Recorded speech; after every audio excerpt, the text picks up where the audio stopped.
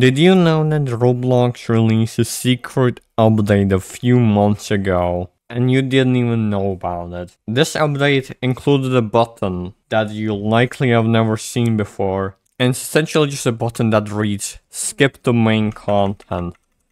Now if we zoom here, this may appear useless to a lot of you, but in reality it's actually pretty useful. What does this button do exactly, and how do you use it practically? Well, it's essentially just a pop-up that lets you skip to the main content of the website. So whenever you're looking at it, you can just click enter, and you can see that it just gets you to the main content. If we go over here and just refresh and just show you what it usually does, it just goes like this. It just skips over here, so you don't have to go like, yeah, that's just too much work. How will you go around just using a keyboard? You may be confused or how this is going to be anything useful for you. Let's imagine a hypothetical scenario. You are going to a vacation and forget to bring your mouse. So you're stuck with only a keyboard. Let's say your touchpad is broken, or maybe you don't have a touchpad.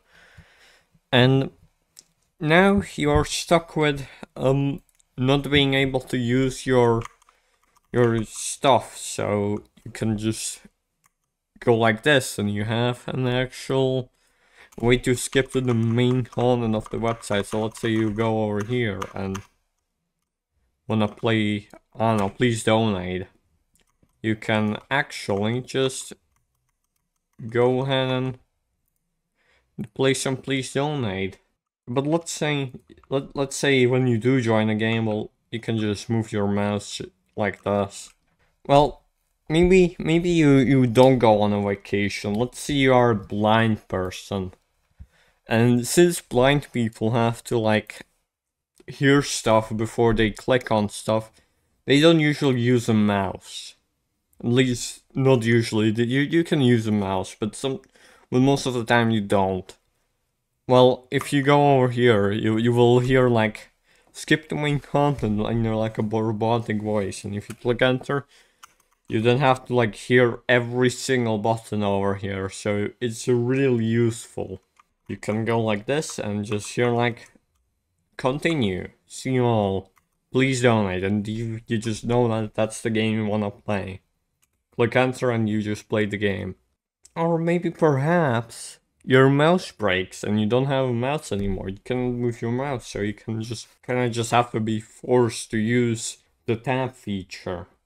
Really useful there, isn't it? So now that I have convinced you that this is actually a pretty useful feature, let's talk about how you even get to see this button to begin with. And the way you access this button is by clicking tab.